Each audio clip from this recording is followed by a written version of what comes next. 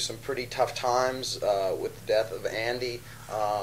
I think that we were in it for real, and in terms of wanting to making the decision to play music after Andy died was definitely it was definitely is this what you want to do with your life kind of decision, and I think we had made that decision, and and playing with Matt Cameron, who is Matt Cameron can play on a tin can and somebody will want to sing over the top of it. So I mean that alone, between me and Jeff and Mike being inspired to play music and having Matt play, I mean I think that those are the elements that it was probably a pretty unique sounding demo compared to a lot of stuff. So you would pass the crossroads with it. I think it's commitment. Oh yeah, absolutely. And I think that was probably the time where it was made. Tell us about the nuts and bolts of your recording right now. I mean, how does it work? What's the actual mechanism? Who goes where and does what?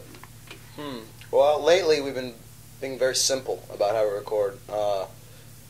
Usually we pick a studio and we set a PA up in there, which is not typical of recording. We have monitors. We don't use headphones. We're all in the same room. And generally we'll come in and jam for half an hour. Something might happen right then and there that we want to arrange, get on tape. It might not. Then either Eddie or whoever will say, let's work on this one, or I have a riff, or and usually we will hammer it out and record it and be done with it by the end of that day. That's generally how we work. We might go back and do a touch-up a week later or something. Usually we're in the studio for 3 or 4 days. For instance, Vitology, we would be in the studio for 3 days, then we'd be on the road again, or we'd take a break, and then we would want to finish the record. We didn't even know we had a record. We went in one time like that, then we went in another time like that, then we went in one more time like that, and then we'd look back and we'd say, oh, maybe we have a record, and then we started sorting through the record and saying, okay, well now we have to finish this one for sure. And but it's been a very, especially lately, it's been very, very spontaneous and pretty much leave the rough edges, and that's kind of exciting. I mean, I think we were all thrilled when Vitology got the reviews that it did, just because I think at the end of that, and maybe even especially me, I tend to be maybe more of a perfectionist than other people in the band, but I really didn't feel like it wasn't the ultimate record that especially musically, lyrically and vocally, it's great, but just as far as the band, I'm definitely I want it to be taken to the next level always. So and there's a lot of raw sort of things there, and Mike McCready was going through a very tough time, and maybe his presence is not felt as much, and there was some things about it that I didn't think were as good, but I knew that we went in there, and every time we were in the studio, we were putting something into it, and we were going for it, and that just proves to me once again that it's really about the attitude in your chest when you're playing, and it has as much to do with it than whatever the riff is, or whatever the performance is. That it's we were there to make good music, and that translated, and so that was satisfying to know that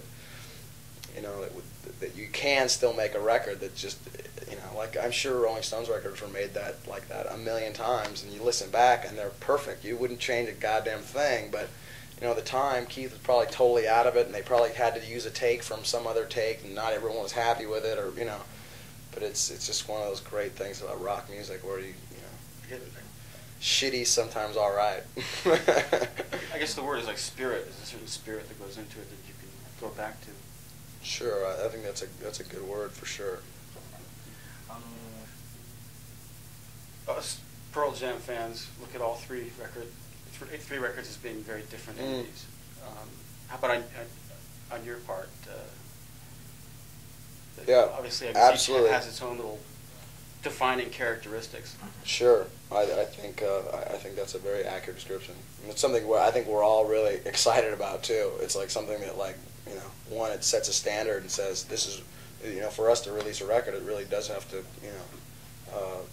make a step, and it just gives us faith, especially in the process of sticking with a group of individuals that all have very strong opinions about how things, you can see certain bands, that maybe one person is fully in control of the band, where maybe they'll make a couple records that sound pretty much the same, or bands that have their way of working on songs so sorted out that the general types of songs or the way they work out is very similar, and that's good. But for us, I think we're all excited about the fact that the way our machine works or the band works is it's definitely it's not something you can really define very easily, and that makes me think that it can last for a while and keep developing, and there's a lot more to it. It hasn't all been sorted out, that it will creak and fall down and not work sometimes and be crappy sometimes, but at the same time it'll also take chances and try to do things, keep trying to redefine itself. Had like put a little snappy one-liner to describe each of the 3 records. How would you, what would you come up with? I don't know. That's a tough question. I don't know if I can answer that. You can't maybe simplify to that? Just maybe over the course of the interview I'll come up with a selection of snappy comebacks, but I'm not too good under the gun. Really, it hasn't established its presence yet in Japan, so maybe we could use this as a good opportunity for you to tell us about what the aims of the label are. Well, I think that I'm not exactly sure when the records are going to be released over here, but it's not too far off. And there's 6 releases. There's a Malfunction record, which is just about to be released in the United States, which is old 8-track demos from I guess 88, 89, maybe 87, 88, something like that. Classic era Malfunction with very some highlight Andy Wood performances. His version of Wang Dang Sweet Wu-Tang by Ted Nugent, which is stunning, to say the least. We're going to re-release the Brad record, which was released in the United States. Brad. About a year ago or whatever, but it will get much more of a push this time, and it'll be released worldwide, which I'm really excited about because I'm very proud of that record. The Weapon of Choice is a band from Los Angeles, fronted by Lonnie Marshall, who is Arik Marshall, who played guitar with the Chili Peppers for a while, but he's it's his brother. But anyway, very exciting band, very much in a live band with trombone and just amazing grooves, very much in the vein of Parliament, Funkadelic, very much of a party, intense band, but very very funny but biting at the same time. Devilhead, which is a band with Brian and Kevin Wood, who are both Andy's brothers, who are equally as talented as Andy was, his two older brothers, and a band called Pros and Concepts, which is a Seattle rap band.